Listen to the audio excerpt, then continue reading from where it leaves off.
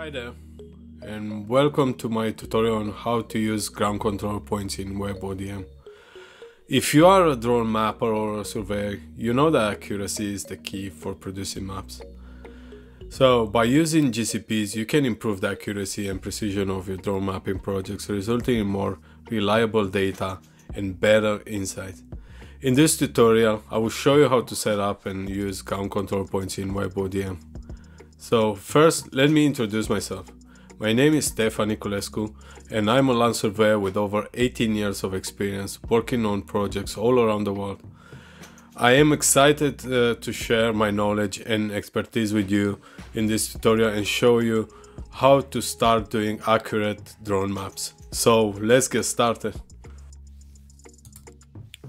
Before you open WebODM, I recommend that you go through your drone photos and check for any photo that contains a ground control point, like this one for example, and you copy all of them in a separate folder like you see me doing here. And regarding your GPS or total station file with the coordinate, I recommend that the coordinates should be in WGS84 and it should contain this headline.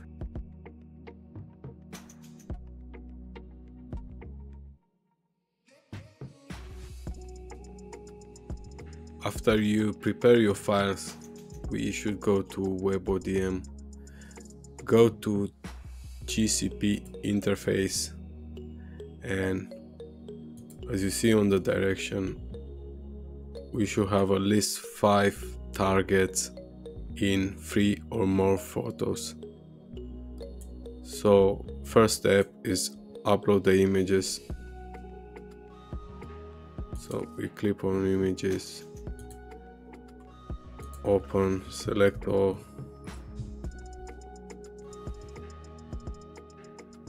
we upload it. You can see them, all of them here. Next step is to upload our control point file, the one from the GPS or total station, in WGS84. Go open, you can see right here with the code for WGS84 and load, and then you can see on the map with different numbers. So from now on, we just click on the photo, we delete this point because that's an extra point, and we zoom in to the target. We select the best we can, the center of it, and we press plus, and we just click in the middle, and then we're gonna need to choose the equivalent on the map, which is GCP number 4, and it becomes green. Now it's locked, and we go to the next one. Next one, we delete this point, extra point. That point is just in case you want to add an extra point on the map. And we go to we zoom into the target, press plus, we select the center of the target, and then we select the equivalent on the map. It becomes green. We come to the next one. Next one is gonna have 2 targets, as you see here. Delete this one. So we just zoom on the first one, we select the center, we click on the equivalent, becomes green, and then we're gonna go to the second one. We just zoom the best we can, we click on the plus, and then again on the center, and that's GCP number 5. And you see here we have 2 green dots. and we're gonna repeat the process for the rest of them.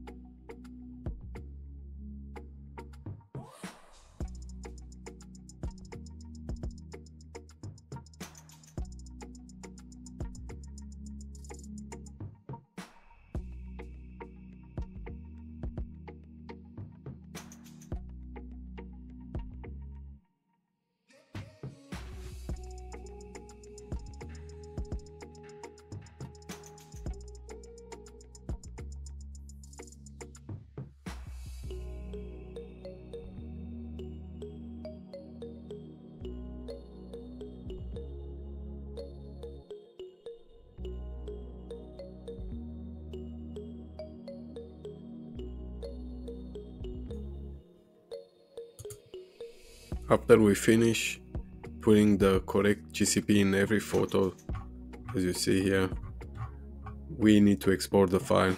So we click export file, and as you see, the software already converted the WGS84 coordinate system longitude and latitude to UTM, northern and eastern. So what we have here, basically this file tells the software that at the intersection of these pixels on this photo we have the ground control point number 4 with these coordinates in real life, and so on. So that's why it's very important, this process. So we're just gonna save the file in the same folder, save. We close this window, and now we can go to the dashboard. We create a project. I'm gonna name it test, create project, and we're gonna select images and GCPs. We're gonna select all the drone images, inclusive the one with GCPs, so we're gonna select all of them, and we're gonna select the new GCP file with the one with the instructions, and we just press review, and that's it. Start processing. It's uploading all the photos, and that's all. Now we just wait. That's it for our tutorial on how to use ground control points in WebODM.